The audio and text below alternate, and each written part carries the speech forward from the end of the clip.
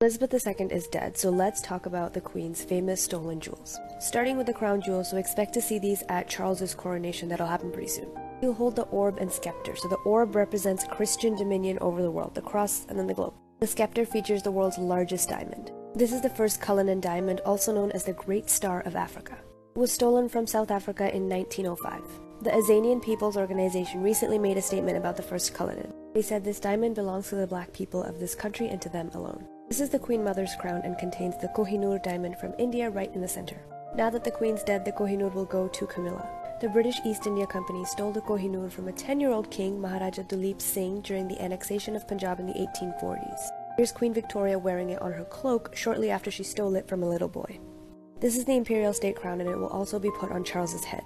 This diamond in the middle is the Cullinan II, also from South Africa. This ruby in the middle is known as the Black Prince's Ruby. It's believed to be from Afghanistan. This sapphire at the top is the St. Edward sapphire and is actually considered a holy relic by the royal family. It's believed to be from Sri Lanka. Then on the other side of that crown is this sapphire, known as the Stuart sapphire. This one is believed to have originated from Myanmar or present-day Kashmir. Here's a non-coronation crown that Camilla is likely to wear. It's the Burmese ruby crown, made from rubies from Myanmar. They were gifted. Also the Nizam of Hyderabad tiara. It's made from diamonds from the Golconda mines of India. What do you think should happen with these jewels in the modern age?